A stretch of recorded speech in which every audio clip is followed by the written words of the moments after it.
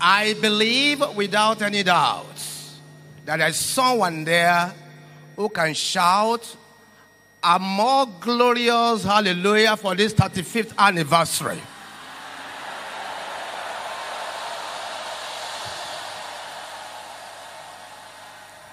Let's wave our hands to the God of heavens and bless his holy name. Let's appreciate the one who sits upon the throne of the whole universe, the living God, the one who was, the one who is, the one who will ever be. Let's bless his name. Let's adore him. Let him hear our voice this day. Let's thank him and tell him how much we appreciate him for all that he has done for us in the past 35 years of the Holy Ghost services. Let's bless his name. Let the Lord know that you are really appreciative. Thank you, Heavenly Father. We honor you, Lord. We appreciate you. Thank you. Thank you. Thank you. We give you all the glory. We give you honor. We give you all the glory. We give you honor. We give you all the glory. We give you honor. We give you all the glory. We give you honor. Praise God, praise God. Hallelujah. Praise God. Amen. Praise God. Hallelujah. Praise God. Amen. Blessed Father, we bless your name. King of glory, we worship you. The Lord that sits upon the throne of the whole universe, we thank you today. The wonderful, the counselor, the mighty God, the Prince of Peace, the Lord who was, who is, who will ever be, the Lord who speaks by decrees, the Lord of the Holy Ghost services, the ever faithful, the never failing. Accept our thanks and praise in the name of Jesus. We want to thank you for proving yourself over the years. We want to thank you for adding another year to the life of our Father in the Lord. We want to thank you for helping him all the way. We want to thank you for your strength upon his life. We want to thank you for our mommy in the Lord, his partner. Lord, we worship you. Be thou exalted forever in the name of Jesus. Today, all we have come to do is to say thank you. May your name be glorified forever. In Jesus' mighty name we have prayed. And everybody will say, I like to begin by thanking our Father in the Lord and our Mother in the Lord for giving us this unique privilege to bring this word of thanksgiving at this landmark service. We pray that the Almighty God, who has always kept you, will always be there for you. In the name of Jesus. I will lift up my eyes. I will lift up my eyes. This has been our theme all the way since we started this solemn assembly. God of heaven and earth himself had shown us clearly that those who lift up their eyes unto him, they will not be put to shame. But because this is a Thanksgiving service, we look at Revelation chapter 4, verse 10 and 11. Revelation chapter 4, verse 10 and 11. The 24 elders fall down before him that sat on the throne, and worship him that liveth forever and ever, and cast their crowns before the throne, saying, Thou art worthy, O Lord, to receive glory and honor and power. For thou hast created all things, and for thy pleasure they are and were created. I found that the Lord had realized that the living God created him for his pleasure. And he lives for that pleasure every day of his life.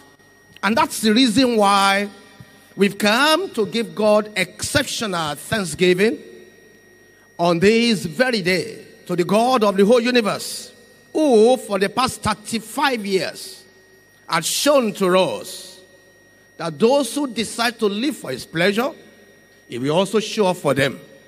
He has shown up for him and for all of us time and again, and is never tired of showing up for us. From the scriptures, we seek directions through the lives of the saints of old, who through faith have subdued kingdoms, wrought righteousness, obtained promises, stopped the mouths of lions, according to Hebrews chapter 11, verse 33. These saints of old reveal to us the efficacy of God's word and the potency of his promises. This morning, when our mommy was reading the scripture, Psalm 105 verse 1 says, Oh, give thanks unto the Lord, call upon his name.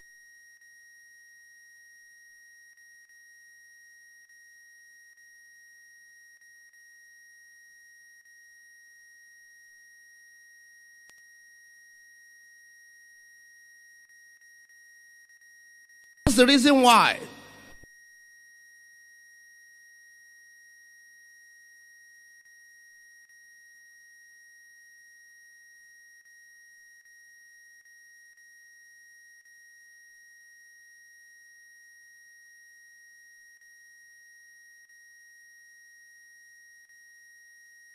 principles that he lives by, the principle of holiness, because the Bible tells us in Hebrews chapter 12 verse 14, Hebrews 12:14 says, follow peace with all men and holiness, without which no man shall see the Lord.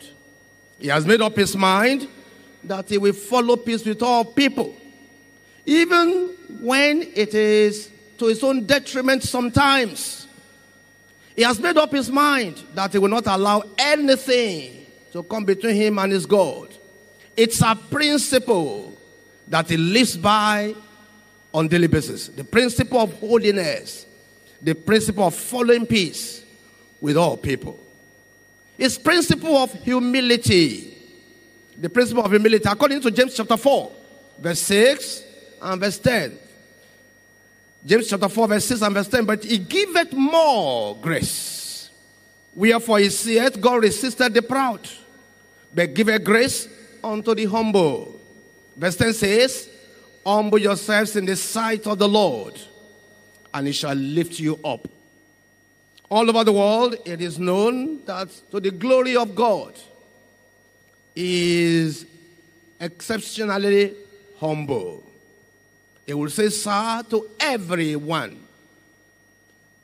God says we should make known his deeds among people. God has given us an example to live by, to show to us that the word of God can be real in people's life.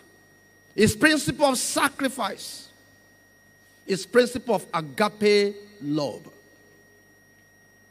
We will also look very briefly at the purpose of his life. He has discovered his purpose, and that is one of the reasons why we have come to thank God today.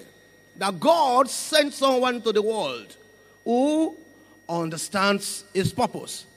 And his purpose is to please the one who has chosen him. According to Philippians chapter 3 verse 10, Philippians 3:10, that I may know him and the power of his resurrection. That I may know him, That is always his purpose.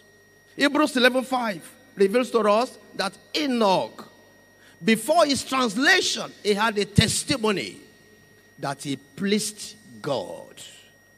That was the purpose of Enoch, and that is the purpose of Enoch of today. He has made up his mind that he will please the one who has chosen him all the time. It doesn't matter what it cost him. We will look very briefly, and we thank God for his passion. You want to talk of somebody who is passionate about what God has called him to do? We have a case study. What is his passion? To preach the gospel with evidence following. And that's the reason why he lives that life of sacrifice, of prayer, the life of relying absolutely on the Holy Spirit. The Bible tells us in Mark chapter 16 verse 20. Mark 16:20. And they went forth and preached everywhere, the Lord walking with them and confirming the word with signs following. That's what we see here. Because he's passionate about that. That's what we see all over the world. As he goes around carrying the message of the one who has called him. He's passionate about seeing signs following. And God has honored his word through his life. He's passionate about winning souls. Any program that does not involve soul winning, you will not see him there. He's passionate about bringing souls to the kingdom. He's passionate about warning backsliders. He's passionate about preparing our people ready for our bridegroom. He's passionate to be used of God to heal the sick, to deliver the oppressed, to see the manifestation of all this in the life of people, and much more. And we see it happening in all Holy Ghost services all over the world. That's why we have come again today to thank the Almighty God for his life, for his persistence and dogged determination. You're looking for someone who is persistent, someone who is doggedly determined to ensure that what God has called him to do is achieved. This program is an evidence of persistence and sacrifice. When he was telling us of all the things that happened from the very moment when the Holy Ghost service started, it appeared as if it is roller coaster. Everything just went on smoothly. You can tell the story of 35 years in 35 seconds. But is it as smooth as that? It's been a journey filled with all forms of sacrifices.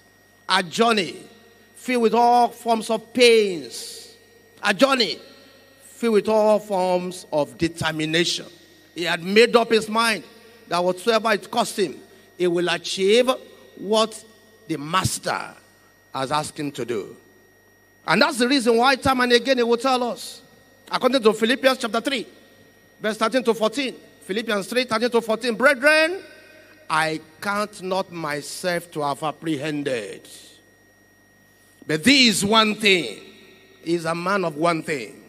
This one thing I do, forgetting those things which are behind and reaching forth unto those things which are before. I press forward. So time and again, he will tell us, we have not started yet. We have not started yet. Because the one who had called him had shown him the future. It's my prayer today that for someone who is listening to this message, may you see your future. Let your amen be louder. We have come here today to thank God for the kind of partnership that he has forged. Remember, I have given us 4 P's already. I have told us about principles. I've told us about purpose. I've told us about passion. And I've told us about persistence and dogged determination. We are thanking God for the partnerships that he has forged. The partnership with the Holy Spirit. The Holy Spirit is a senior partner. Beginning from the moment that the Lord chose him to ascend to the leadership of this particular denomination. At a certain meeting, he told us that the Holy Spirit told him, up till now, I have been resident. From now, I want to be president. If that is going to happen, Reverend Doctor must go. You must be known simply as pastor. And because he wants that particular shape, Reverend Doctor disappeared. He was ready to do all to please the one who had chosen him. He was ready to give anything. Because the Bible tells us in Romans chapter 8 verse 14, Romans 8:14, for as many as are led by the Spirit of God, they are the sons of God. Hence, the Holy Spirit took him over and had been leading him one step at a time. Few days ago, I cast my mind back and remember specifically, almost 40 years ago, when he told us that the time is coming, that when the Redeemed Christian Church of God is holding a program in Nigeria, if you don't book your flight on time, you won't get flight. Almost 40 years ago. That can only be by the Holy Spirit. By that time, we were less than 1,000 in the whole of Nigeria. Few people, insignificant and unknown. But the Holy Spirit showed him the future because he had forged partnership with the Holy Spirit. And on that day, while he was talking about the fourth dimension of ministry, he revealed to us, the time is coming when we will have representatives among you here who will be heading continents. Many of us by that time, we didn't know the way to Ikeja. But he spoke to our lives. He spoke vision. He spoke into our future. He lifted us up from the littleness that we were to begin to aspire for greatness. The transformational leadership in him transformed us from weaklings to strong people. Today, God had used him to raise a group of ministers who are doing wondrous works all over the world. Partnership. You need that partnership. He forged partnership with his wife, his jewel of inestimable value, our mother in the Lord, who has stood by him all these years. Mommy has modeled what it means to be a true helpmeet. We have had pastor's wife who will say, when I married you, I didn't marry a pastor. And I didn't say I want to marry a pastor. They were not married as believers. But the moment she knew the direction that her husband was going, she followed all the way.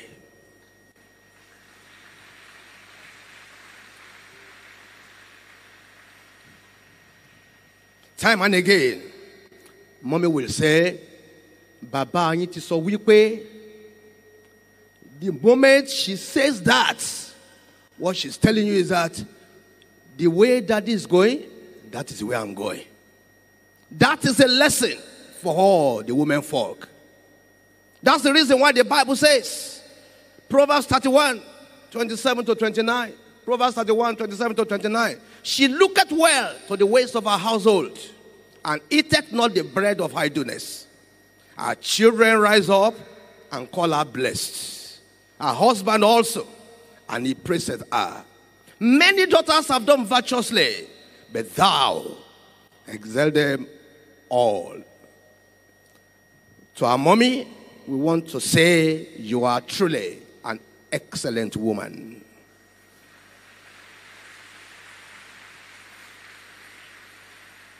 Daddy has forged partnership with other ministers. The Holy Ghost service started in 1986. Sometime around 1988, he discovered that the way the Holy Ghost was moving, he would not be able to do this work alone. So he called on the elders of the church, the members of the Supreme Council, that they will be working with him along that line. And he chose two of us Pastor Israel Abaton and myself to join that group. I remember that day very well, like yesterday, when we were going around the altar. The altar used to be central in those days. And Daddy was leading us to go around the altar. I was like a small boy running after the elders. I could remember distinctly till today what God had used him to do. Every month, he was adding more people.